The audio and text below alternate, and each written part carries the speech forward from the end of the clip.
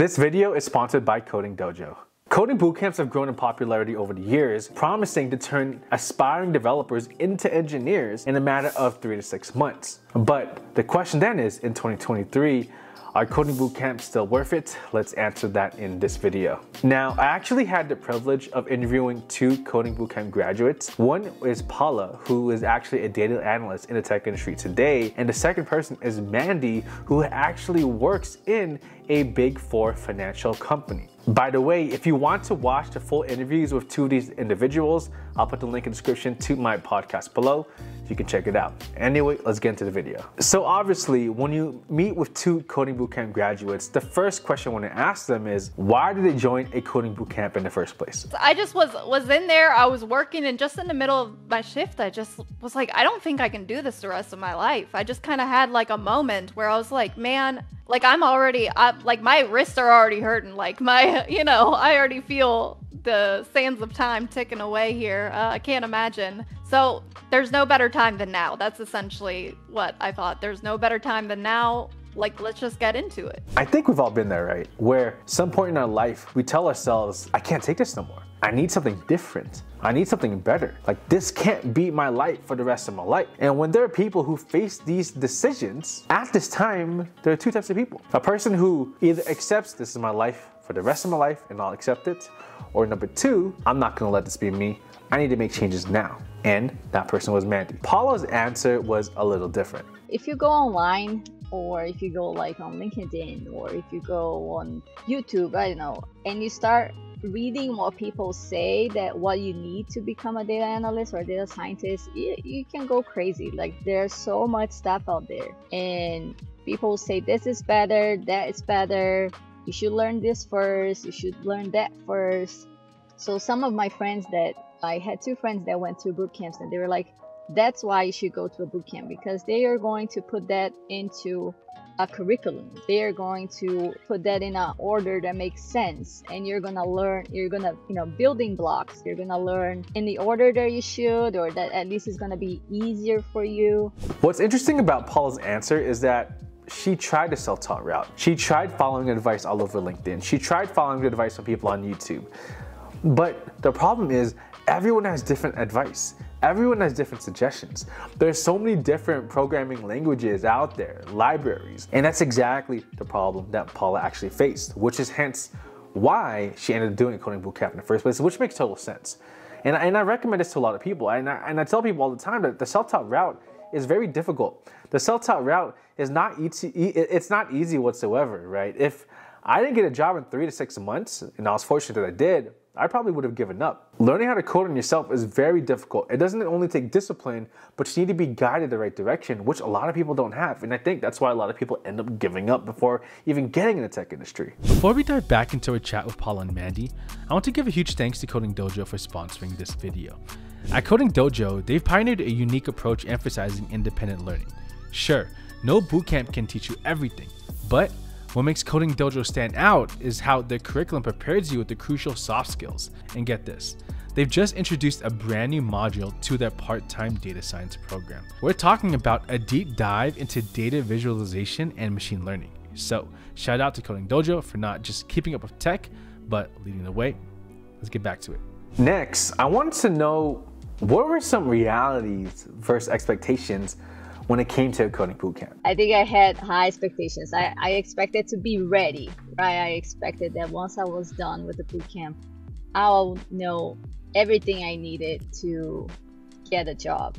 And not that I upset or sad about the results, it's just that I had to change my mindset during the bootcamp to understand that that was part of my path and not the whole thing. I honestly loved hearing this mindset from Paula, where she said that she can't be upset with results.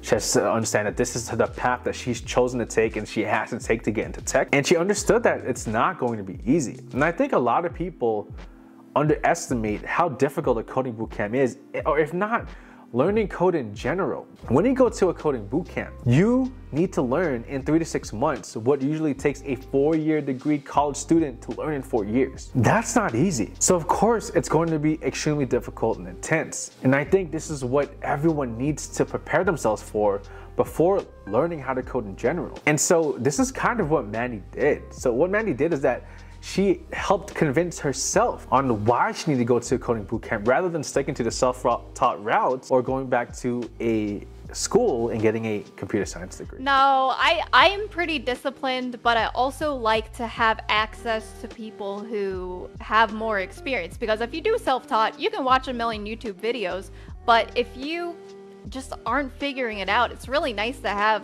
access to somebody who has done this a million times and can explain it a different way and can work with you hands-on. That's the part I liked. I liked that they can jump into a Zoom room with you and help you through your issues yourself. The next thing I wanted to learn was, does a coding bootcamp actually teach you everything you need to know to get a job in the tech industry? And the reason I wanted to know this is because I have relatives who got their computer science degree, who went to 4-year college, who walked across that stage, who has that piece of paper, but even then they couldn't get a job. Like, I went to college for chemistry, and yeah, I after 4 years I was like, I don't know anything, you know. And with the bootcamp it was the same feeling. Like, I got out and I was like, I know a lot of things, but I'm far from knowing everything I need to get a job. Very far from it. Yeah, totally. I just got this job, and like I said, they are like, oh, we don't use Tableau. That's what we had a little bit during Tableau. The bootcamp.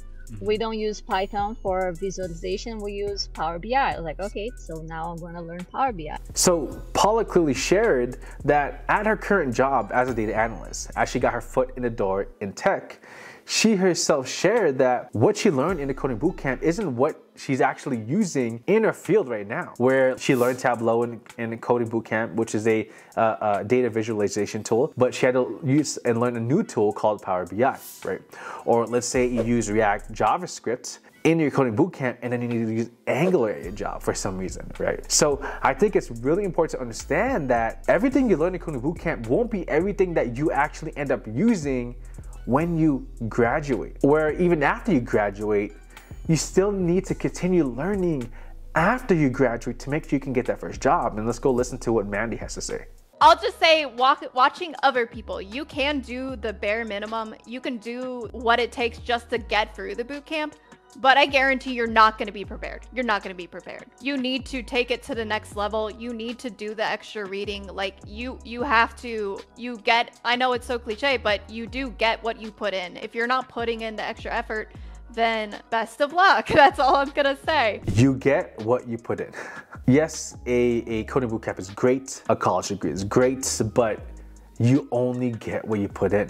If you put in X amount of work, a company will see this is the X amount of value that we can get from them if we give them a $150,000 salary. But if you don't put X amount of work, then you only receive X amount of pay. Or people will see you only can give them X amount of value. I can't emphasize the importance of putting in the work and not just the bare minimum. Don't put the bare minimum, go above and beyond. When I got my first tech job for 1 year, I stayed up coding till 3 a.m. and also making videos for YouTube. But learning every single day, all day, after work, during my lunch break, continuously learning code, even during the job, after job, whenever I could get the chance to learn, because I knew that first job wasn't where I wanted to stay. That first job is a stepping stone to get to the next spot, to the next place, to the next pay increase, right? Now, coding bootcamps are not cheap. They are extremely expensive. They can be very expensive. Per coursereport.com, coding bootcamps can average anywhere between $5,000 to $20,000. It is a very big investment. So then, after talking about how expensive coding bootcamps are and etc., I asked both Mandy and Paula that if they had to start over again, 2023, would they go to a coding bootcamp again in order to get their foot in the door in the tech industry? Would you do it again? Yeah, I would do it again, okay. Especially because the reason I have my job today is because one of the TAs got me this job.